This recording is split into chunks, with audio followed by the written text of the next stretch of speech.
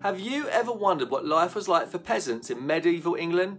Well, you're about to find out. What was the Peasants Revolt? The Peasants Revolt is an important part of history for students to learn about because it is a key example how discontent with the current rulers led to an attempt to bring social change. Although the revolt failed, it set a precedent and laid the groundwork for future rebellions, which would later lead to the establishment of a democratic system of government in England. This PowerPoint resource is ideal to use as a starter activity for a lesson covering the topic of the Peasants Revolt. This presentation is packed full of fascinating facts and colourful illustrations that will help engage students with the topic. It includes contextual information to help students understand why the revolt took place. It explains what life was like for peasants in medieval England and the circumstances that led to the result. This resource can also help learners form their own judgments on whether the actions of the peasants and Richard III were good or not.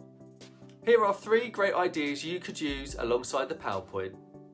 1. Practice note-taking skills, taking down the key points. 2. Create an information poster using the information from the slides. 3. In small groups, children could plan, write and present their own presentation to the class about the Peasants' Revolt. I'm sure you can see the value of this resource, so please leave a star rating and comment below to let us know what you think. Thanks for watching and bye for now.